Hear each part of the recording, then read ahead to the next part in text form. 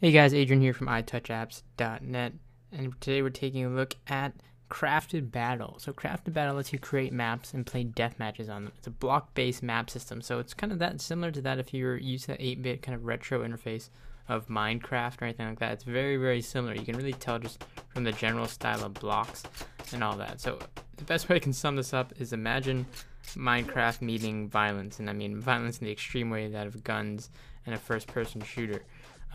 So first off, let's talk about a little bit about the controls. The controls are actually pretty decent. You have a left thumbstick right here that you can use, a D or an analog stick, I should say, and you use that to navigate around. You can also turn using your right thumb to look around. You shoot by clicking the shoot button and jump by clicking the jump button. Pretty self-explanatory.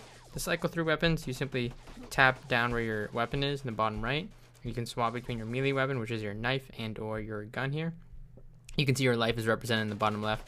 In this game, I'm playing a quick game against bots, and you can see here there's bots all around the map that are probably shooting at you and trying to take you out. It's kind of a free-for-all situation. You can see in the top left it also shows who kills who in terms of the killing feed and all of that. So what's really unique about this game is it allows you to create your own sort of maps and play death matches on them. This is just a quick game, but you can create and edit your maps on your device. There's really easy map creation, which we'll get to in a second here.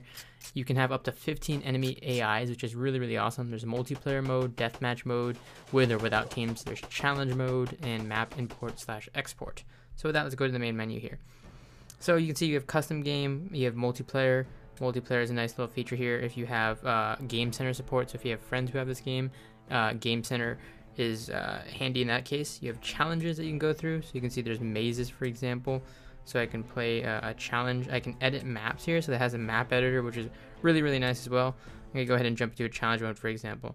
So in this challenge mode, you can see you're just trying to find your way out. So it's kind of like a really cool first-person world here, where you have this map and you're kind of to find your way out in this challenge mode. Going back to map editor, you can see here I can edit a map here. In the map editor, this is a huge pro. It's a really awesome map editor. It's that of kind of a first-person view. You get to set your spawn point. You can remove blocks here. You can place a block here. You can really kind of get creative, and you can change your block at the top here. So you use the arrows to change the block at the top, whatever you want to set. You can choose to set it wherever you please here. So for example, I can choose to put a block right here. You can also enable fly mode. So if I jump up and hold it, or I think it's, what is it, double tap? Yeah, double tap. I can enable fly mode so I can navigate around the map. Design of the game overall, it's really that of Minecraft. In my opinion, it really reminds me of Minecraft, and if you're anybody else who's looking at this game, that's what they'll think. They'll think it's Minecraft meets action, and that's essentially what it is. So it is a little bit of a knockoff in terms of the design and the interface, though it is a really nice new gameplay. It's called Crafted Battles.